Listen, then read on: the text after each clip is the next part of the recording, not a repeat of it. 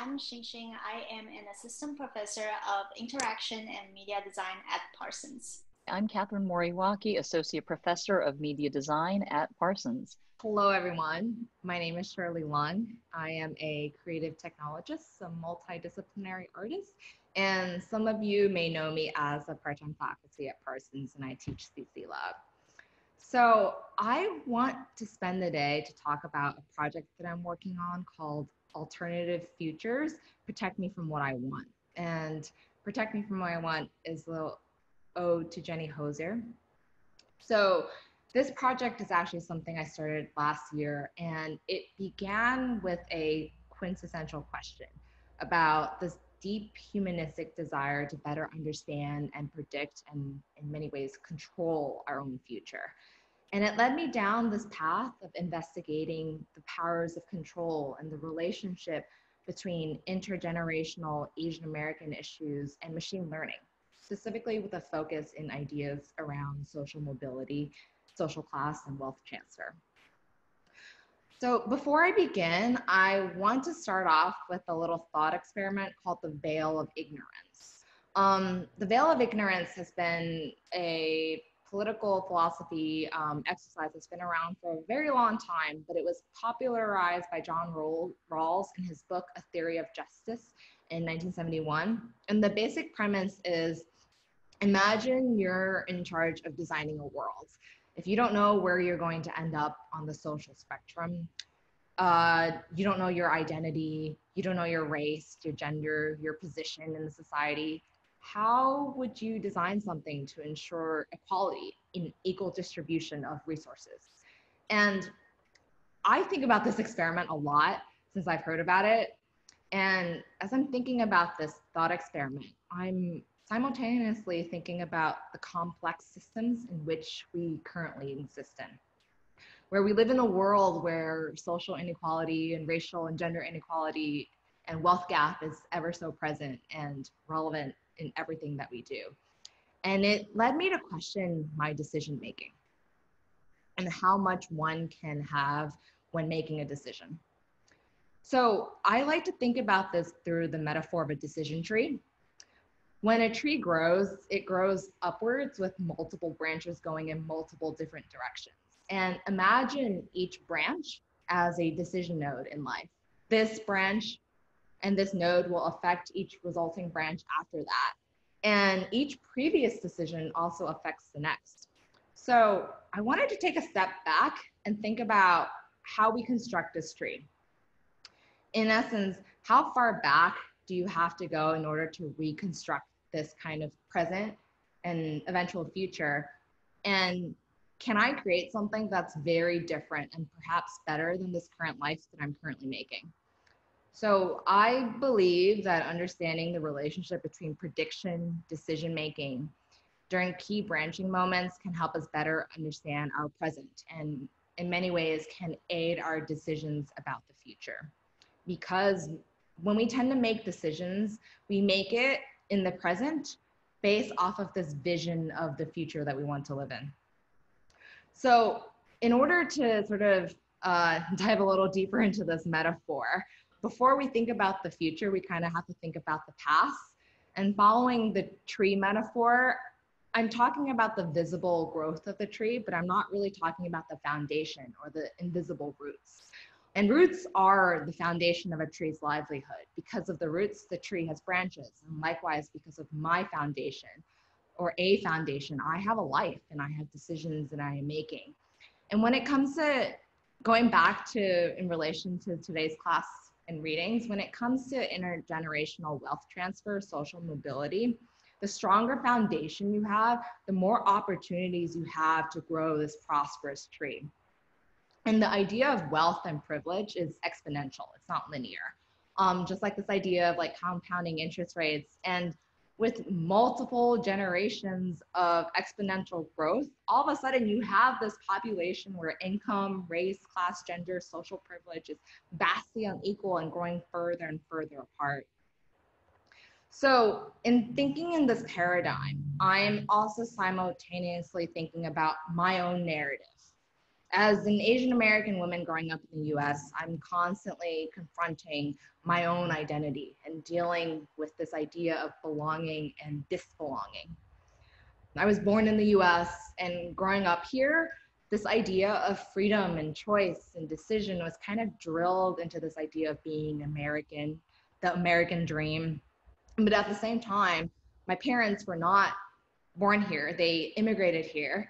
And as a child of immigrants, I'm not necessarily coming in with the same foundation as someone who has laid their roots here for multiple generations. And to some extent, a different set of values were kind of instilled in me.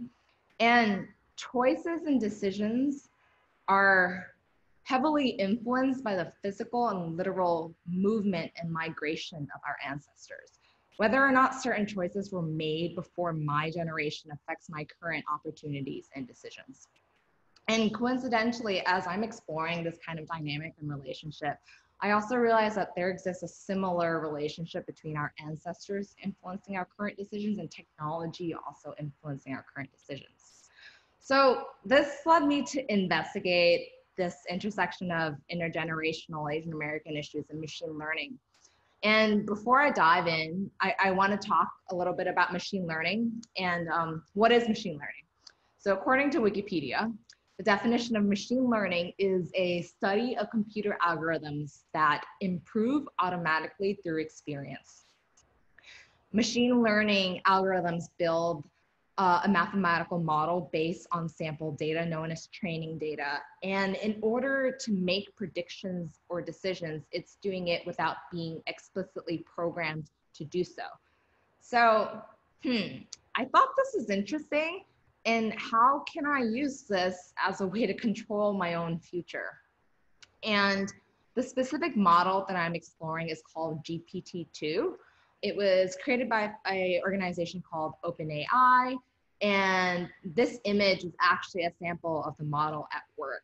It is trained by millions of data points, text from the internet, text script from Reddit, and basically it's kind of like a metaphor for different elements of society coming together. And I became fascinated with trying to understand this model, but also investigating it in as what can this model do for me in terms of being able to use it as a tool to create generative futures and to explore my own narrative. So if I tell my model my story or someone else's story, what is it going to create? What is it going to generate? And this GIF is actually an image of the model at work. So a person or a bot is feeding this model some sentences and it's just generating additional sentences on top of this original phrase as an additive to the narrative. So in order to dive into this investigation, I decided to investigate and examine the life narrative of 3 people, myself included. And I picked the other 2 people because they are also Asian American women, and we share similar identities, backgrounds, and made similar decisions in life. And at the surface, we are seemingly interchangeable, but we're actually on very different life paths, and our lives have taken us in very different directions. And I was curious to see how our decisions drove us down these different paths. So I gathered the life story data from the interview, just asking a bunch of questions and collecting the data as text data, and then trained the algorithm GPT-2 and generated versions of our alternative future. And I generated a lot of these futures, over 2,000, I believe, and some of them are legible, some of them are very bizarre, some of them hit very close to home, and some of them are super surreal. And at the same time, they're like understandable text that tells the story. So I went through these narratives and I took a healthy sampling and I did some text analysis to kind of figure out what are some of the most common words. Life is one of them, happiness. And then I hand selected a selection of these narratives and created a physical installation consisting of a wall piece of these generative futures printed out. And as I was doing this, I was thinking there's a better way to sort of visualize this. So I decided to look into virtual reality as a vehicle to actually dive into these narratives a little bit more. And I picked virtual reality because it's important to me that these narratives feel lifelike and real. Like they are the retelling of someone's story, and it's an experience kind of like peering into someone's mind or gazing into someone's stream of consciousness. Someone who is not necessarily myself, but could be myself in a parallel universe version of myself. And the way that I intended it to be built was a physical installation and an immersive experience. There will be 3 long scrolls of generative alternative realities from the 3 personas that will undulate from the ceiling, and one of these scrolls will feed into a black box with the VR headset inside. And the viewers can interact with this by putting on the headset to see the audiovisual experience of the narratives of some of these alternative futures. So the project is called Alternative Realities, Protect Me From What I Want. And it started out as a way to better understand my life and how it turned into this ongoing conversation between the artist, me, and participants that explores generative narratives of race, identity, and privilege in the Asian American community. This project interrogates our relationship with technology by using computer prediction as an extension to control our own future. While we tend to make decisions based off of this vision of our own future, the more I think about it, so much of our choices are already constrained by society, and so much of what is in GPT-2 is also constrained by society. So how much of this is truly generative? And also how much of this is truly free will? So to answer my own question, I'm not sure. I think that there is something to be said about the powers of control, in this case, technology, but also the influences of intergenerational decision-making that subsequently affects multiple generations later on. The aesthetic choice of immersive VR storytelling combined with the video transitions transports the viewer into another dimension through glimpses of a infinity mirror room filled with lights that metaphorically represent the endless possibilities of the multiverse. The design of this experience is ethereal as well as eerie, which mirrors the feelings of uncertainty between the powers of control between the artist, technology, and society. So I picked the 3 narrative to visualize this in a 360 video experience of the audiovisual experience. And because this is meant to be in 3D, I'm actually going to show a 2D screen recording of the narratives.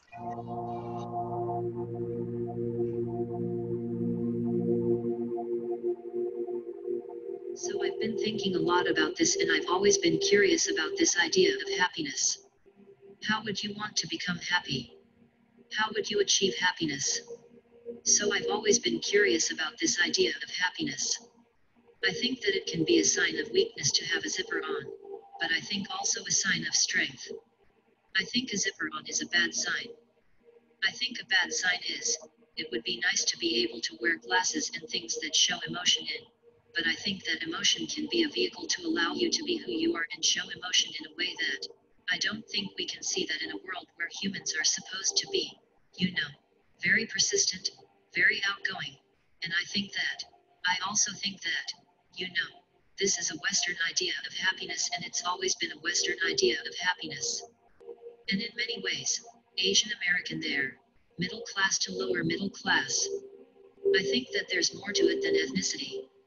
I think that there's a lot to it I'm thinking about. It actually does make.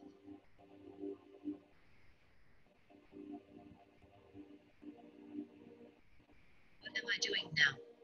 I'm not living out my fullest potential as an artist or even a person who is, powerful. But I'm also probably not going to be making a lot of money. I don't think that I have a solid sum of all of my assets, and I don't think that I have a set goal. I think that I've always wondered what would have been had. I don't know if I've figured it out. I don't know. It kind of comes to me when I'm trying to think about, what I want. I want to party. I want to hang out with my friends, and I want to do whatever I want. And I don't know if I necessarily want to live another person's life. I think that I don't know. If this person's not worth remembering, I'm not going to make a lot of money. But I mean, I think about money. I think about it when I sleep. I think about it when I wake up. I think about it there in the beginning of my day and the afternoon. I mean, a part of me likes the fact that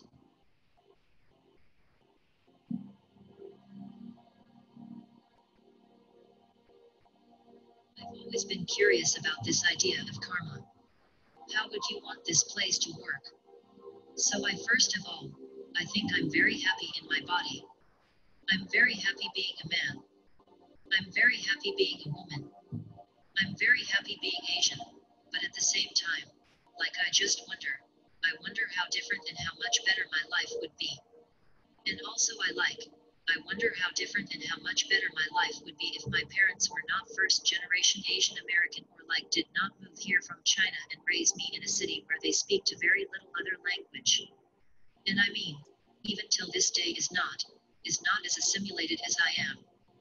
I wonder how different my life would be if they were able to kind of not rely on me to in some ways take care of the American burden when I was a child. And figure out how to be American on my own. So I don't know if I necessarily want to live another person's life, but I would have liked to add some more privilege to my own life. I think it would.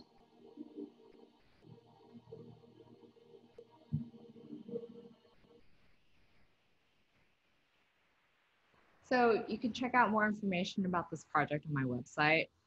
And this project began as an attempt to control my own future using technology, but it turned into this speculative, existential, and critical piece about the pervasive powers, but also the limitations of technology.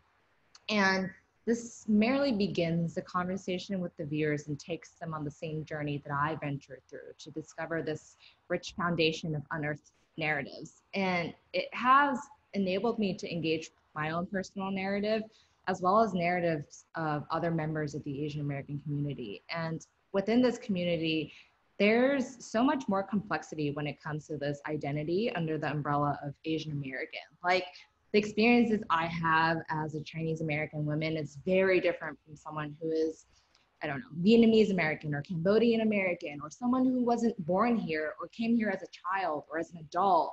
And I'm interested in continuing this conversation with the Asian American communities across the US and to better understand the anxieties of the futures that we envision for ourselves here. Thank you. So thank you for your presentation, Shirley. We really appreciate it, and it's extremely fascinating.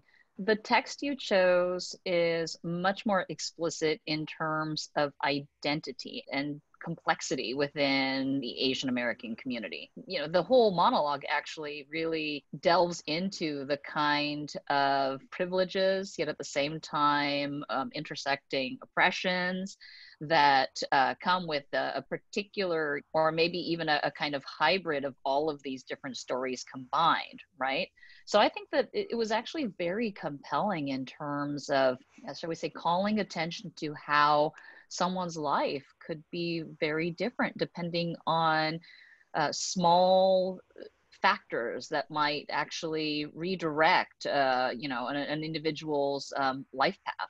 Yeah, I really like the text too. And I actually, when it started, I thought that it was more surreal and closer to the experience that I've had with other kinds of text generated sort of language. But it started anchoring down after a while, and I think that was really powerful for me because there is a kind of like when you encounter like generated text spoken through a robot voice, there's always this tension of like artificiality versus, you know, like taking the text in as if it's natural, you know. And I think there's like a really interesting parallel between that sort of tension of artificiality versus the kind of like questioning like the experience of being an Asian American and that internal state, whether it's authentic or not, you know, like even from your own perspective versus from other people viewing you, you know. And I think there's something really interesting about that parallel of like, questioning whether this feeling is surreal or constructed, or does it belong here, that feeling. And I think that was really nice, and for me, like a refreshing way of using like that format, like of generated text. One of the things that I also appreciated about the work and about the specific set of text that you were choosing to highlight in this presentation is that it's very contemporary concern amongst the Asian American community. And really, in light of, current events, in light of Black Lives Matter, thinking about how, as a community, Asian Americans have been both complicit in upholding whiteness and upholding the status quo, yet at the same time also simultaneously experiencing degrees of discrimination and exclusion from, this so-called kind of American ideal, right? So the fact that you can simultaneously, on one hand, have Asians throughout the country experience moments of harassment and taunting from the, quote unquote, Chinese virus, right? Yet at the same time, also, align with whiteness. I think in the most shocking instance where you had Tu Tao, who was standing right by as George Floyd was being murdered. So I think that there is really this moment of reckoning within the Asian American community of, well, what does this mean, and what kind of place are we really making for ourselves in this country? Yeah, it's very interesting you brought that up, because when I began this project and when I started doing the interviews with myself included and also the two other Asian American women that I incorporated into my work, this was pre-COVID. It was in 2019. All of the data that I've gathered, a lot on the narratives of what life was pre-COVID in a way. And in many ways, pre-COVID just wasn't really a place where a lot of Asian Americans, at least within my circle of community, where we confronted our complicitness in what was going on within racial tensions in the US. And in addition to that, since this project has been done, GPT-3 came out, and GPT-2 is now like an old, outdated model, and GPT-3 is like an upgraded version of the old natural language processing model. And I'm just curious, like, what kind of text is being used to train it? Is there any new text? Like, what is going on in the internet community, specifically around Black Lives Matter and everything that's going on that can affect this natural language processing algorithm? So I'd be curious to see how different it would work, especially with like new narratives and new data and different models, and kind of see how this is kind of how societal influence is going to influence some of the generative narratives. Yeah, I think that's a really interesting point. Do you consider the GPT-2 or 3 training data as part of the work? Do you want to suggest the viewers consider that? That's a good question. I think that originally when I started this process, I very much thought that this was part of the work because it's more of a participatory exercise with different members of the community. And I think that moving forward from like a practice standpoint, I very much consider like this participation part as part of the work itself. I do think though that there is like a separate component to some of the intentions in hand selecting some of the specific narratives, and also the creation of this through what is essentially my lens. So I think that there is a lot of different components into play, and this is a very large project with different parts that's interlinked, if that answers your question. Yeah, it does. It does. Yeah, I think it's really interesting to think about that. I guess I'm thinking about like the formation of a of one's like interior space. And that's like a lot of what I was thinking about when I was watching the video, like that sense of interiority and the language to describe or express that interiority, and how that's always sort of like, you know, responding or accumulated through the external world. And I'm just like thinking about how, yeah, like what you're describing, like what would the differences of you know, text generation be, for for if the language, or where we're coming from, like let's say a conservative city in the United States versus a liberal city, and how does that parallel to um, the Asian American experience? How do you kind of nudge the outcome? Like, what did you have to do to kind of nudge the outcome to make it more reflective of the current moment? I actually I didn't nudge the outcome. I just selected programmatically like more pointed narratives. Like these were part of the 2000 that I generated, and I at one point I read through all of them. I think what I did was I kind of just reran the model a couple more times, so I had more options to look at. And perhaps maybe, I don't really know what goes into like GPT-2, maybe the model was being updated with everything that was going on at the moment, and it just had more of a influence in sort of shifting the direction of some of the narratives. And I had a suspicion, but I wasn't entirely sure.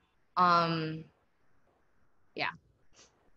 I mean, I think one of the things that's interesting about machine learning is that the public impression is that the machine takes over and does everything autonomously. It's in charge, you know, it's sentient and able to make these decisions. But the reality of what happens is that there is still a high degree of human intervention in the process. And so I think that this question about, you know, what you're doing and what the algorithm is doing is actually really key, because it highlights that degree of influence that humans actually do have on the process at every stage. Yeah, absolutely. I think that there is also an element of like training the data with specifically the transcript from the interview that influences the output of the algorithm. And it's not, I think what I was highlighting at from the beginning is that it's not, machine learning can be like conceptually thought as a black box, but there's just so many different points of human intervention that comes in. And even in the creation of the model, like it itself is not, like we don't really know what goes in, but there's definitely huge human intervention that goes into creating all of this. And then also there's human intervention from my side.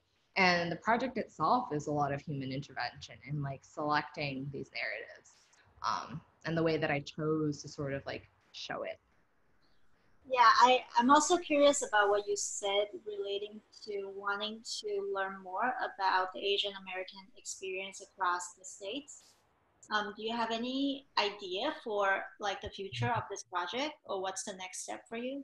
Oh yeah, good question. I think that to like really dive into this a little further and engage in conversation with the Asian American community and really be able to gather more data, hear about more stories, and try to see what direction this project can take me.